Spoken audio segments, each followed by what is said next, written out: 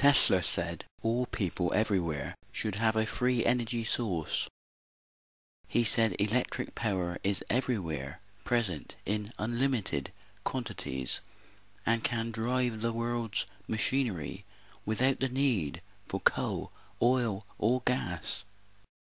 Many people have linked what he said to the idea of harnessing zero-point energy.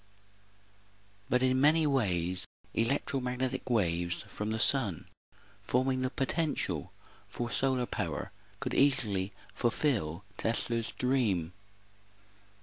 We have enough photon energy from the sun striking the surface of the earth in just 1 hour to deliver enough energy to power the world's economy for an entire year. This video is going to put forward the idea that Tesla's potential for unlimited quantities of electric power is based on one universal process that includes all potential energy sources, from potential zero-point energy to the potential for solar energy, and even the potential for gravitational energy, are all based on the same universal process. This can be explained with just one equation representing the dynamic geometry of the process, with energy equals mass times the speed of light squared. Therefore we can create unlimited energy. The only drawback is the radiation formed by such energy will deform and kill all life. In a new theory called quantum atom theory, this is because high energy radiation breaks the symmetry that all life is based upon. But in a universe of continuous energy exchange, of continuous movement, it should be possible to create energy without this harmful radiation. This simple diagram highlights the continuous connection between energy and time, and how Heisenberg's uncertainty principle works within an individual reference frame. The more we know the energy, the more uncertain we are of the time, and the more we know the time, the less certain we are of the energy. Therefore, if we lower the energy, the faster time will run in an individual reference frame, and the shorter the time period. Relative to this, the momentum becomes less, and the movement or vibrations become less, within a larger area of space. Therefore the position becomes less uncertain, within a larger area of space. In this way, the rate that time flows is linked to the area of space, forming the curvature of space-time. This can be seen if we lower the energy in an individual reference frame all the way down to absolute zero. At absolute zero, this process is happening over a large enough area to be visible to us. The light photon oscillations, or vibrations, that form the movement of electric charge and the flow of electromagnetic fields will stop. The electromagnetic fields will lock together, and there will be no electrical potential within that individual reference frame. There will also be no gravitational potential within the reference frame. In this theory, this is because gravity is a secondary force to the electromagnetic force. Objects just free fall towards the greatest mass or energy because it has the slowest rate that time flows. As soon as this energy increases, photon oscillations will form the movement of electric charge and the flow of electromagnetic fields, and over a period of time the object will free fall towards the greatest energy or mass, with a built-in potential uncertainty of momentum and position. Therefore we can see that the electrical potential, the gravitational potential, and the future potential of the object's position and momentum are linked by one universal process. Even when the object is not moving, there is still continuous energy exchange, continuous movement, because of the wave-like nature of space and time.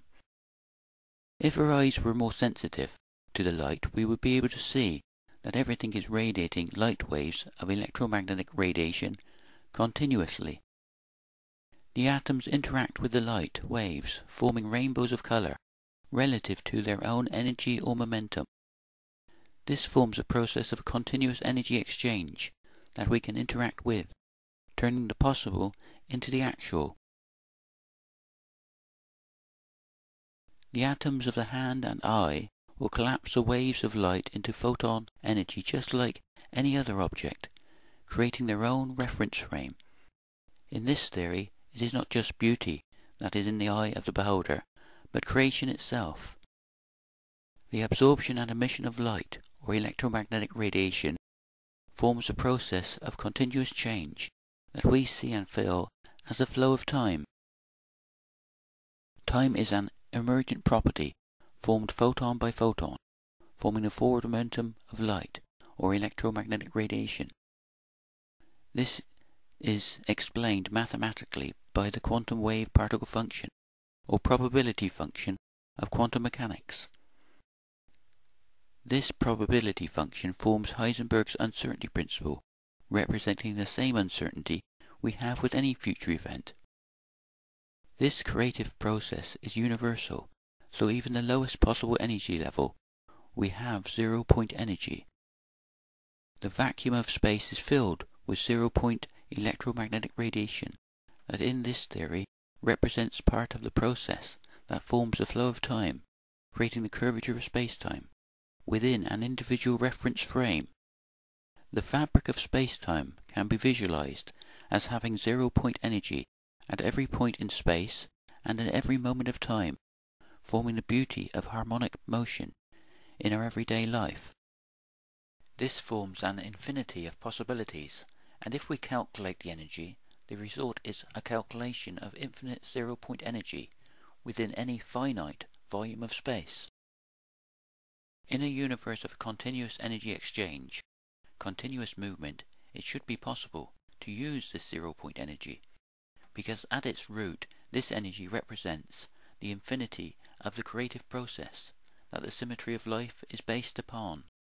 For this to be possible, time and space, or space-time, has to be an emergent property. In physics, space-time is any mathematical model that combines dimensions of space and time in a single continuum.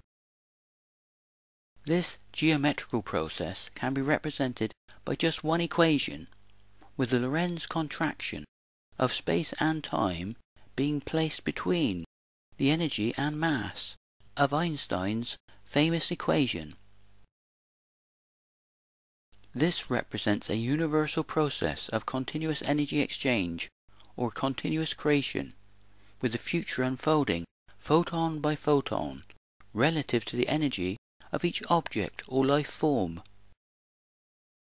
We have electromagnetic waves as a continuously varying vector field, and when the waves come in contact with the atoms, they are constrained to certain energy levels, with the future unfolding photon by photon.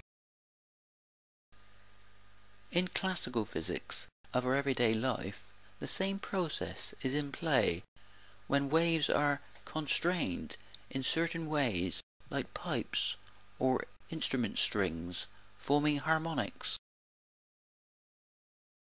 In this theory, creation is in the hand and eye of the beholder as a process of continuous creation or energy exchange.